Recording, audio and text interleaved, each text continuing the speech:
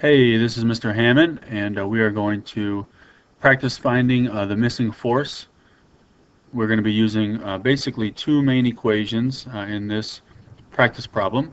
And the first one is going to be that the net force is mass times acceleration. And the second one is that the net force is the applied force plus the opposed force.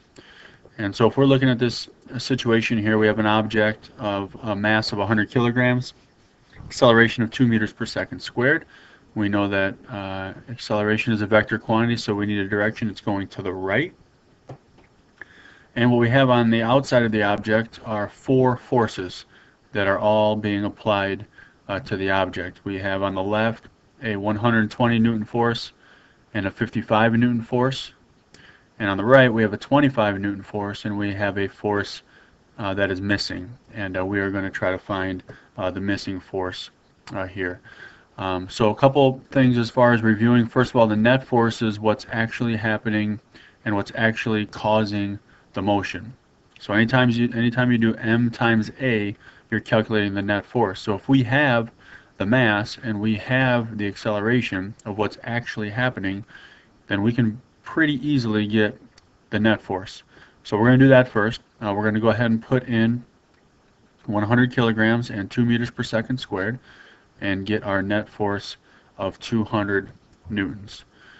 So we know that the net force on the object is going to be 200 newtons, and since the acceleration is to the right, we know that the force is going to be towards the right also. So I'm just going to put this little arrow towards the right to help us know that the vector quantity of force is 200 newtons to the right. So we know this object is being forced in the net direction to the right with a amount of 200 newtons. Once we know that, then we can pretty easily set up these four different forces to get the net force. And just a reminder that the net force is the applied force plus the opposing force. The opposing forces are going to be entered in as a negative number because the negatives are going to help us with our directionality. So these two forces, the 25 and the question mark, those are going to be the applied forces because they're the ones actually pulling it in the direction that it's traveling. The 55 and the 120, those are going to be the opposing forces because they are going against the motion. So if we start filling this in, it's going to look like this. The net force we just calculated at 200 newtons. The applied force, we have two of them, positive 25 newtons and positive x. We're just going to use x to find the missing force. Then we're going to put in the opposing forces, negative 120 newtons because it's going in the opposite direction of the net force, and negative 55 newtons because it's also going in the opposite direction of the net force. Now we just have one variable here, and we have a bunch of forces that we can solve for to get our net force. We combine the two opposing forces for negative 175.